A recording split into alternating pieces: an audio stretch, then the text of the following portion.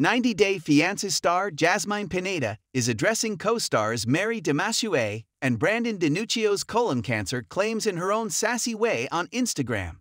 90-Day Fiance star Jasmine is roasting Mary DeMassieu and Brandan DiNuccio after the couple was caught lying about Mary having colon cancer. Jasmine currently stars in Season 10 of the hit franchise show with Gino Palazzolo from Michigan. Jasmine has become a controversial cast member thanks to her bold opinions and loud personality on the show and on Instagram. Jasmine has received her fair share of criticism for lying to Gino about using her ex's money for plastic surgery or for relying on Gino for money. However, Jasmine is also well-liked by viewers for calling a spade a spade. 90-Day Fiance star Jasmine decided to address the Mary and Brandan colon cancer in her own way on Instagram by creating awareness about GoFundMe scams via us/SuperSully. Jasmine asked her fans to ask themselves a series of questions such as, does the GoFundMe include intentionally misleading or factually incorrect information? And are the fines not being used for the stated purpose within a reasonable amount of time, including withholding funds from the beneficiary? Jasmine requested her followers to understand if the fundraiser was impersonating someone else or copying their story. Jasmine further jotted down more questions to help her fans determine if a fundraiser was trustworthy.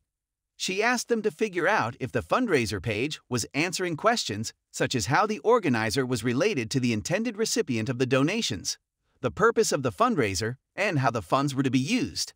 Another important criterion was for the donator to note that direct family and friends of the recipient were making donations and leaving words of support. Moreover, Jasmine suggested that one should check whether the intended recipient was in control of the withdrawals. Jasmine is calling Brandan and Mary out for launching a fundraising campaign that was shut down by the GoGet funding platform after Mary and Brandan backtracked on their cancer claim.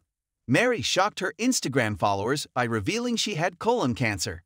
Mary organized the fundraiser for her surgery and received over $1,300 before it was shut down. The page mentioned Mary had been experiencing symptoms on and off since she was in high school.